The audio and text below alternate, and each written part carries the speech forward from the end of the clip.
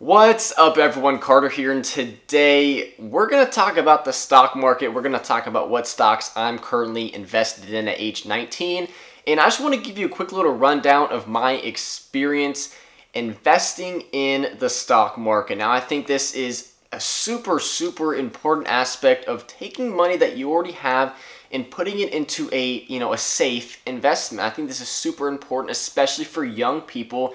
And I've been looking to diversify some of the different content and topics that I talk about on my channel regarding finances, and I thought investing would be a perfect new topic to begin.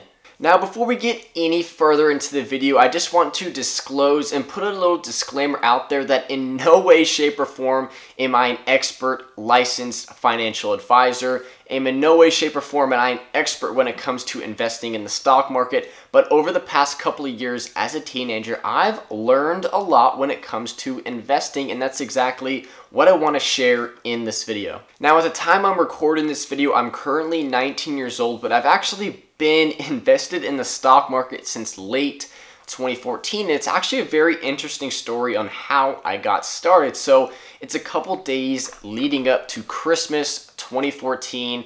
I'm 14 years old at the time. Most kids my age are asking for, a new Xbox or a PlayStation or video games or new shoes. I was a little bit of a strange kid. I approached my parents a couple days before Christmas. They've been asking me what I wanted, and I was like, I want some money that I can buy stocks with.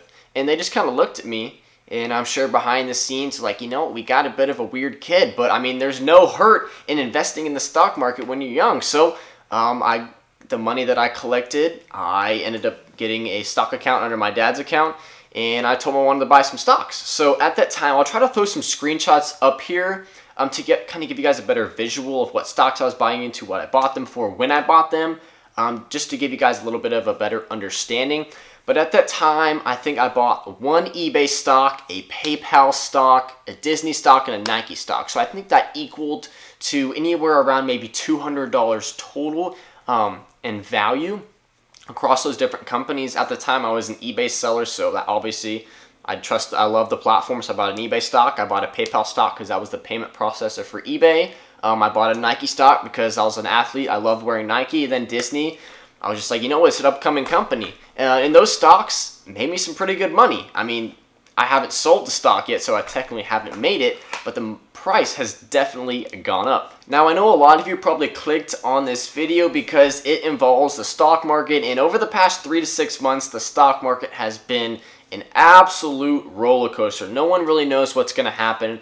There's obviously no way you can predict the market, but I think it's pretty valuable to kind of talk about how I've played it over the past 3 to 6 months, different investments that I've made, when I made them, different companies that I've bought. So if you're someone who is a beginner investor or potentially looking to take some money that you have just sitting in your bank account and put it into some different companies and stocks and start creating and making some compound interest, I highly recommend you stick through the next 3 to 5 minutes in this video, because I'm actually going to break down the exact companies that I bought, the exact industries, what I bought them for, and how it's gone for me so far, even with all the craziness happening in the world right now. So over the past couple of years, I've just been kind of on and off when it comes to investing in the market. I'm playing more of a long-term game, so I'm only hopping in there every 2 or 3 months.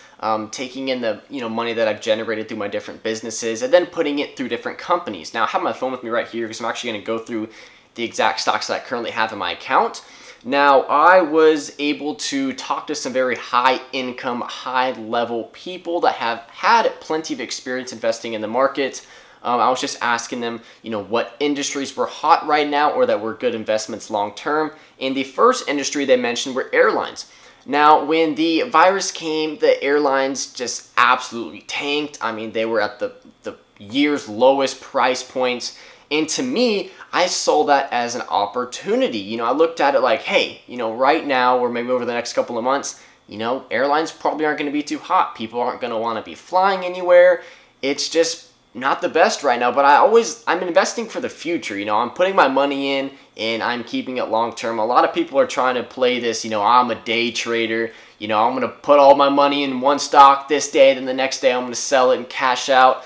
That is risky business. You can do that, But I mean, your investments are going to be like a 50-50 split, and long term, it's just it's not a smart way to invest your money. So if you ever hear me talking about stocks, I'm talking about buying and holding for the long term. Now, I ended up buying stock. I spread it out across 10 of the bigger airlines. Some of those were Delta Airlines, Southwest Airlines, United Airlines Holdings, American Airlines, Alaska Air Group, JetBlue Airways, SkyWest, Spirit Airlines, Allegiant Travel, and Hawaiian Holdings. So those are 10 of the bigger airlines. Like I mentioned, I didn't want to take my large sum of money and put it into one specific airline, because what if that airline tanked? You know, I'm out. I want to spread it out across as many companies as I can. And those have done pretty well for me. When I bought them, I don't remember the exact date. I'll put some screenshots and stuff up there. But they've definitely rose, and long term, I see it being a great investment. Then I got a little bit into the hotel industry. I knew that it had taken a big hit, because obviously once the virus came, you know, people weren't flying anywhere, people weren't traveling as much. So some of those bigger hotel chains were taking a big hit. They were definitely losing a lot of money, and once again, I saw that as an opportunity for the long term to invest in some of these bigger hotel chains. So I put a lot of money into Marriott, Hilton, Wyndham, Hyatt, and Choice Hotels. Obviously, there's a bunch of other great companies out there, but those are the 5 bigger ones that I saw good potential in. So I put some pretty good money into those. And then the last 2 categories, I wanted to put into something that was a little bit different. Something that I kind of had passion or interest for, or maybe potentially saw another opportunity. The first one were cruise lines. Now, I kind of saw this as more of a riskier investment, because I didn't know the next time that people were going to be packing into massive cruise liners, especially with everything going on in the world right now. But I decided to take a little bit of a calculated risk and put some money into some of the bigger cruise lines. The top 3 that I put into were the Royal Caribbean Cruises, Carnival Cruises, and then Norwegian Cruise Lines. Their stock prices were they were at like the bottom, like they tanked bad. So I put a pretty good amount of money in, and those have kind of been stagnant over the past few weeks to past few months as well. Like I mentioned, everything I'm investing in, I'm holding for the long term. So I see over the next 2 to 3 to 5 years, those stocks being at a really nice price point. So the final category that I decided to invest in were casinos. Now, I've personally been to a lot of casinos. I know how much money they're collecting. They took a little bit of money from me. I'm not a big gambler or anything. I think it's fun. That's why I kind of wanted to put some money into it, because I know Vegas, God, they make a ton of money. And with nobody traveling, Vegas is dead. They closed the casinos. I mean, those casinos are taking huge hits right now. Huge hits. So I saw it once again as another opportunity. So I ended up investing in 4 of the bigger casino enterprises, mainly in the Vegas area, or actually I think they're probably nationwide. But I put in some into MGM Resorts International, the Las Vegas Sands, Wynn Resorts, and then Caesars Entertainment Corporation.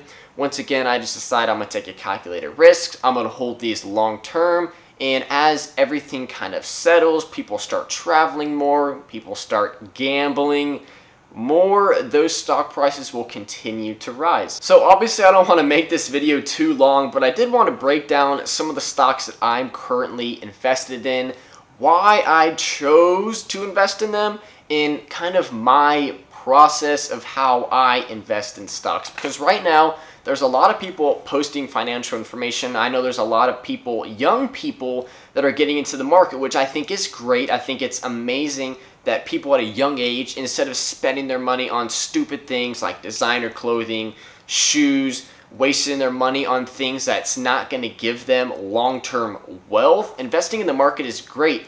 But for some reason, I see a lot of people trying to, day trade, trying to make money fast. And I think I think it's an awful approach to it, because, I mean, there's so much downside. I mean, you make one bad investment and you have a big lump change in that company. I mean, there's no telling if that company is going to go back up or not. And it's just it's a very risky play to do day trading. Nobody can predict the market. That's why I'm not a huge advocate of day trading. That's why I personally don't do it.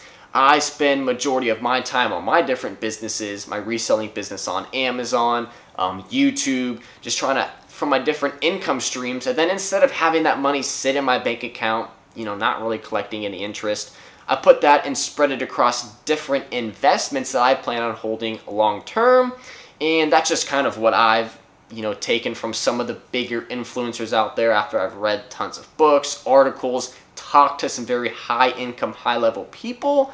The stock market is a great play. Now, I know this topic of the stock market is a lot different from what I usually post on my channel. So if you actually watched this whole video through, first off, thank you so much. I really do appreciate it. Drop a like on this video if you liked everything I talked about. And if you want to see me talk a little bit more about the stock market, maybe how to invest as a beginner, or maybe more stocks that I've invested in. If you just want to see more content on investing in the stock market, please drop a like on this video, and feel free to comment below if you have any questions regarding investing. I'll try my best to help you along the way. Once again, I'm in no way, shape, or form, a financial advisor or an expert investor by any means. I've just gathered some different experience over the past couple of years through my different investments. So if you do have any basic, beginner, or even some more intermediate questions about investing in the stock market, comment below. I'll get back to you as soon as possible.